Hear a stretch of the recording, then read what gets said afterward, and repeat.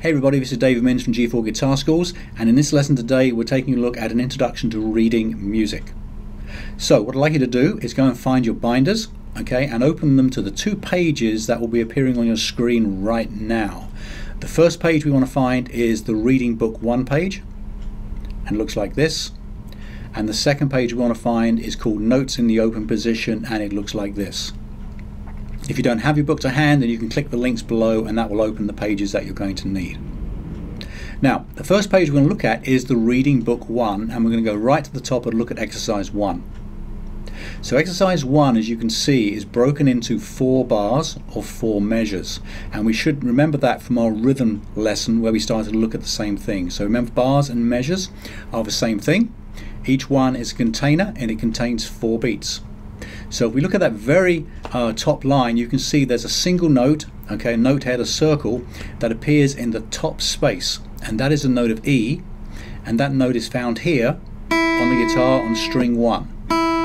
That's the E note we're looking for, okay? Okay, now if you need help finding that, take a look back at the Notes in the Open Position page, and that'll point you in the right direction, okay?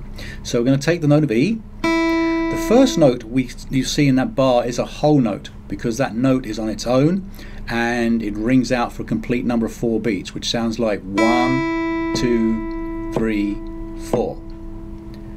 The second bar, okay, again is in the same position. The note head is in the top space, but now it has a tail to it. That's a half note, and we're going to be picking on beats 1 and 3 because each one of those notes is going to last for a count of 2.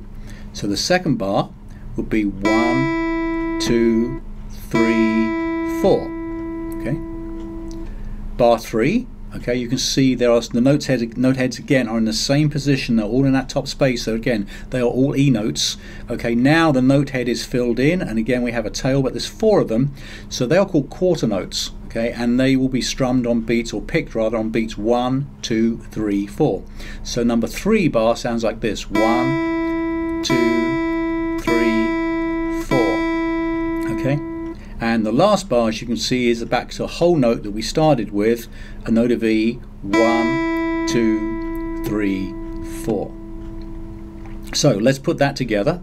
Let's count in slowly, okay? And you're going to play along with me and watch the music as we go. Here we go. So 1, 2, 3, 4. And 1, 2, 3, 4. 1, 2, 3, 4.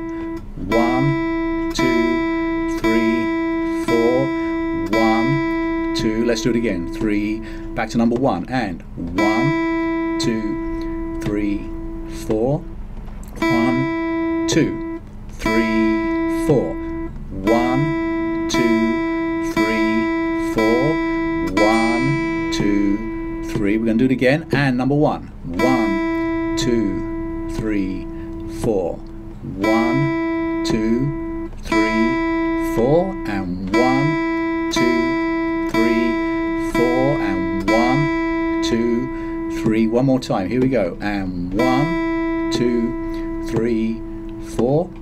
1, 2, 3, 4. 1, 2, 3, 4.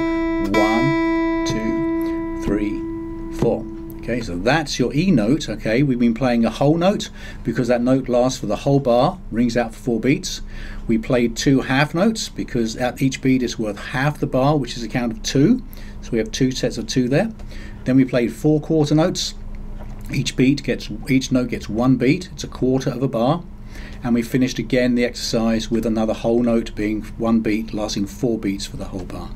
So that's where you'll find your E note. So exercise 2, the layout is exactly the same. We have 4 bars, okay, and you'll see the rhythm is the same. We have the first bar as a whole note, second bar is 2 half notes, third bar is 4 quarter notes, back to a single whole note. This time it's changed because you'll see the note head is now crossing the top line of our music staff.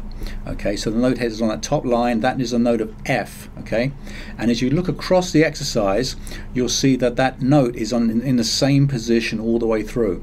So in music, it's the position of the note head, whether it's in a space or on a line, that gives the note its name.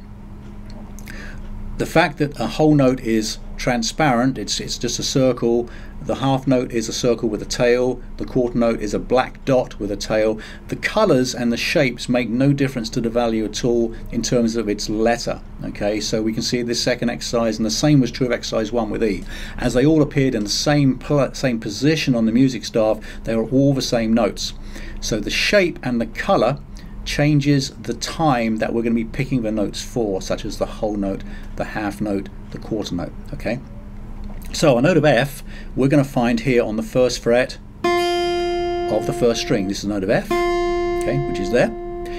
Refer to the open string page if you want to have a look at that as well, just to refresh, but that's F.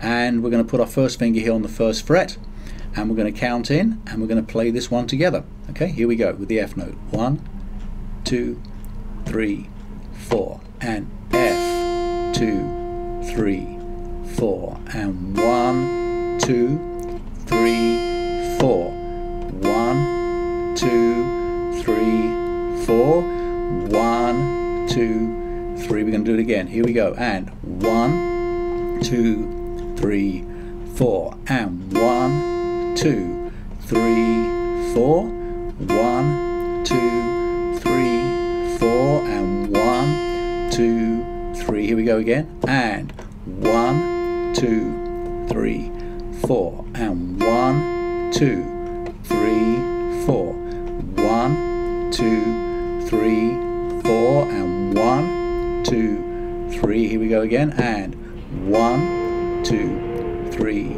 4, and 1, 2, 3, 4, 1, 2, 3, 4, 1, 2, 3, 4.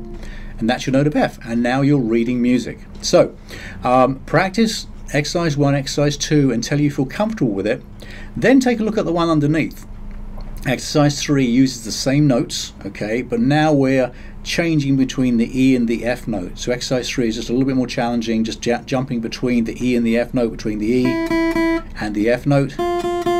You'll see there's a mixture of whole notes, half notes, and quarter notes. So give that one a go and see how you make of that, and we'll talk much more in the lessons. Okay, thanks so much. Bye bye.